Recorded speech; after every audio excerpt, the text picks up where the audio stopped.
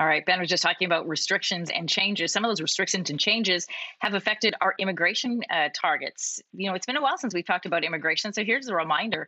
Our goal was to accept around 1% of Canada's population. So before the pandemic, Canada was welcoming an average of 25 to 30,000 new immigrants per month.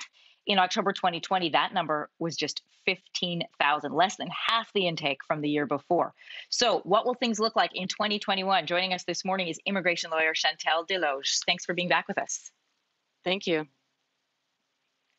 Let's start with some of the targets that were set out. So, 400,000 was the target that was set for this coming year. That's higher than what we've actually seen before. In fact, we haven't seen a number that high since around the First World War, since 1913. So, given the state of the pandemic, all of the restrictions happening globally, do you think it's possible to hit that target? Yeah, I think the government is going to have a very difficult time to meet those targets this coming year.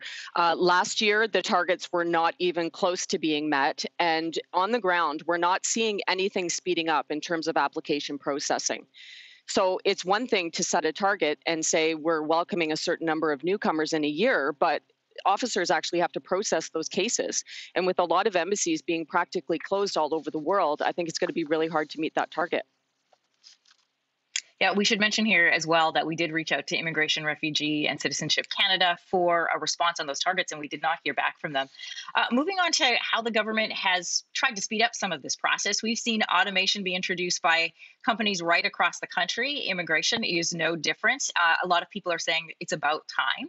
Tell us about the new portal for those trying to renew their permanent residency.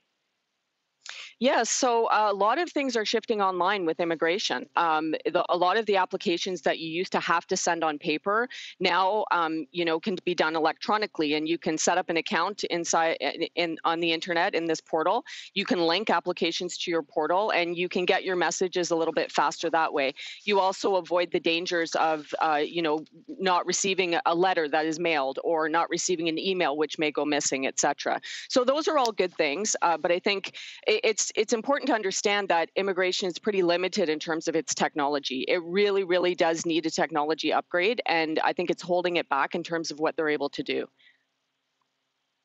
What you're hearing from your clients, are they happy about this change to more automation?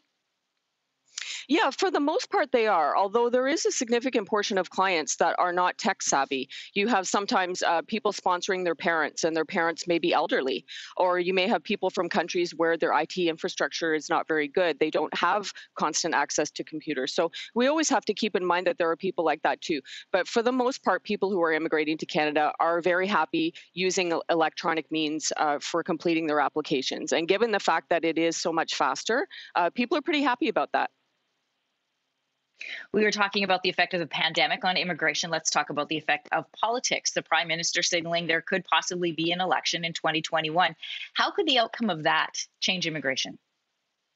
Well, I certainly think that you won't see the effects of that for some time, even if the government does happen to change to a different party that has different priorities and may, for example, favor more economic immigrants compared to sponsoring your parents or something like that. You're not going to see those changes come into effect for several years. But I think what you would see is a difference, on the way the border is treated. I think you would see differences in refugee policy.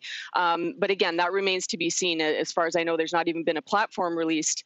For that kind of thing. So, certainly there would be differences in the way that immigration is viewed, but I don't think you're going to see the overall targets and numbers change. One last question on that. There are people in this country, as we look ahead to the next 2 years, recovering economically, who are wondering, can we sustain economically within Canada, bringing in an increased amount of immigrants? What's your response to that? I think it's important for people not to have a knee-jerk reaction to what is a temporary situation. Keep in mind that the number of immigrants that are applying now are not actually going to arrive in Canada for over a year. And by the time they would start looking for employment and that kind of thing settling down, you're looking at a couple of years down the road. Immigration and the government really have to play a long game when it comes to this kind of thing, because you're looking at the demographic effects over the next generation, not only what's happening right now. So, in the same way that you can't turn a boat around immediately, you have to make incremental change in immigration numbers as well.